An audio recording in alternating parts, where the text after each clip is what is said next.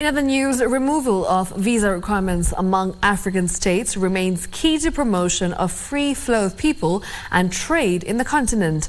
President William Ruto has urged African leaders to free the continent of border chains, noting that even those who colonized Africa have done away with visa requirements in their home countries. Take a look.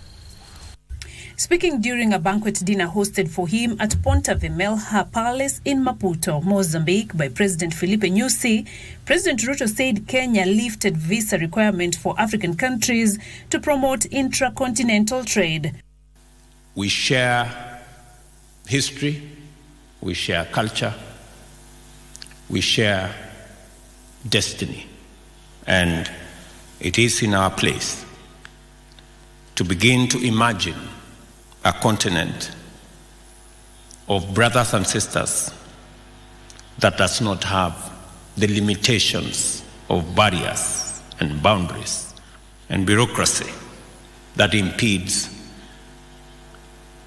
movement of people or goods or services. President Ruto also emphasized the need for African countries to embrace democratic ideals and desist from taking over power through undemocratic means. I want to commit to you the partnership and the cooperation of the government and people of Kenya in dealing with the challenge of organized crime, terrorism, and violent extremism. President Ruto said Kenya and Mozambique would continue to collaborate in areas of mutual interest for the benefit of their citizens. This is what I see, Your Excellency, in the Kenya-Mozambique relations. A successful, opportunity-making partnership that is going places. And I am privileged to have the singular honor of leading this phase of our wonderful bilateral phenomenon with you, Your Excellency, on the other side.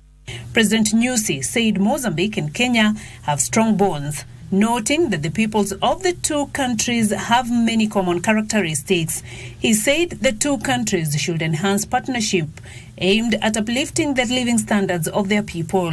Within the framework of this visit, a number of legal instruments were signed, political instruments which will guide our cooperation activities and will bring a new momentum in our economic diplomacy, which with added gains for both countries. Ruto is on a 2-day state visit of Mozambique.